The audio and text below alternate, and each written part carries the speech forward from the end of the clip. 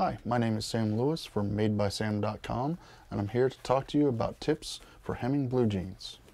The first and most important thing to remember is that the seam ripper is your friend. Before you do anything else to try and hem a pair of blue jeans, you're going to need to take apart the bottom hem. The way to do that is to go up from underneath on your bottom hem and cut stitches. And as you start pulling it, pull the seam apart. You can cut multiples at a time. This is not a fast procedure, but it does save you aggravation later down the line. Now, when you come to a seam that's been hemmed over, you're going to want to be very careful that you only cut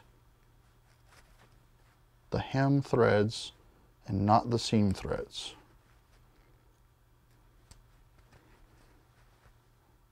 On these particular jeans, they're different colors, but in most jeans they're all gold thread.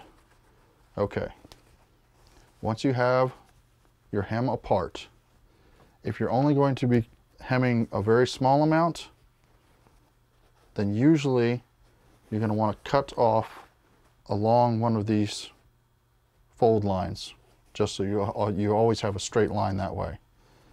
If you're going to be cutting a lot of material off, refold your hem, and wherever you marked your hem line, measure up and then mark all the way around in chalk or pencil the line you want to rehem to. Once you do that, you're going to want to do a double fold over, and we're just going to put this original one back so you can see the motions to use. You have your cut line here.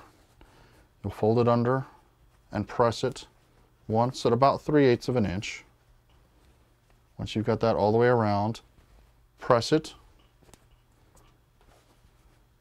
Do a second turnover of about 3/8 of an inch. Press that. You'll end up with a big bulky seam at your hem, which if you look at a pair of jeans is about what you want. If you have a good heavy-duty sewing machine, all you have to do is just sew right from there. If you have a lighter weight sewing machine, or if you're doing it by hand, what you can do to save yourself some aggravation is take a good sharp pair of shears and cut out the seam and refold so that you only have 2 layers of the outside seam instead of 3.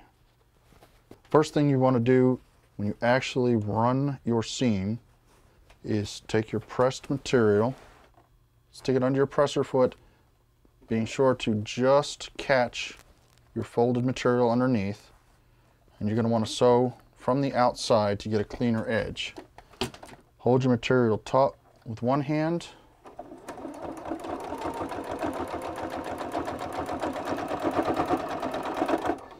as you're going over a seam. Slow down and let the machine go through a stitch at a time to make sure it makes it. You can speed up once you get through that.